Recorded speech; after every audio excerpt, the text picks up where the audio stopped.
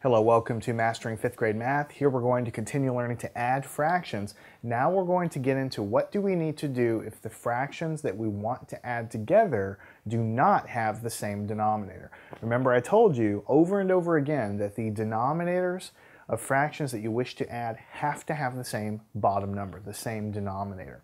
So what would happen if we had a fraction like this? What if we just really wanted to add together 1/6 and we wanted to add to that the fraction 1/2, right?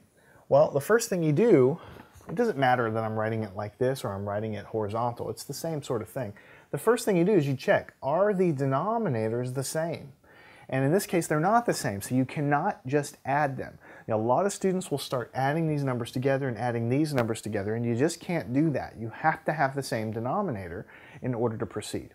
But the good news is we know how to change the way fractions look. We know how to change fractions because we know that we can multiply or divide a fraction by anything we want as long as we're doing it to the top and to the bottom. So what we need to do somehow is manipulate these fractions so that we have the same bottom number, right? Now let me ask you this, and just kind of we'll just go from there. What if I transform this bottom fraction, which is 1/2? What if I transform it? You know, we already said we can do anything we want to it as long as we do it to the top and the bottom. What if I multiply by 3 on the bottom and 3 on the top? Why would I do that? Because I know that 2 times 3 is 6, and that's going to give me a bottom number of 6, which is the same as what the other fraction is. I'm trying to get a common denominator. So when I do this, what I'm going to have then, on the top, 1 times 3 is 3, and on the bottom, 2 times 3 is 6. So what we're saying is 1/2 is exactly the same fraction as 3/6, and that makes sense. Think about it in terms of pizza.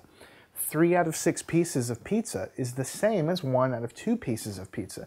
Yeah, the size of the pieces are different, but the total pizza represented for both of those is really exactly the same thing.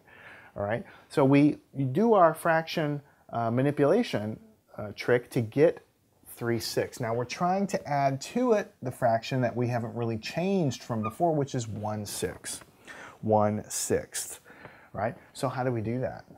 Well, we know that the bottom number is a 6, and that's going to be carried through to the answer, so we'll just put a 6 down here. And then we take 1 plus 3, because we add fractions by adding the numerators, which would give us 4/6. And we could circle that as our answer, but then we ask ourselves, is that fully simplified? And the answer is that it's not really fully simplified. We can divide the top by 2, and we can divide the bottom by 2 as well.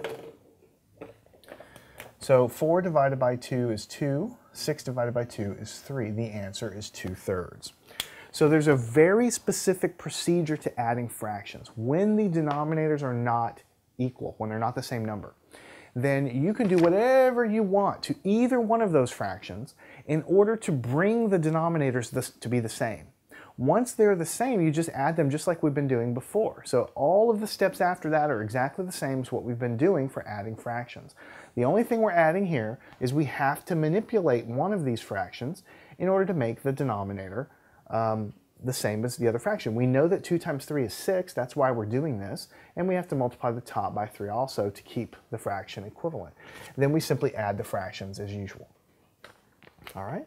Now, one thing I want to tell you is, in this case, we chose to change this fraction to a 6. When we found the common denominator here, that's actually called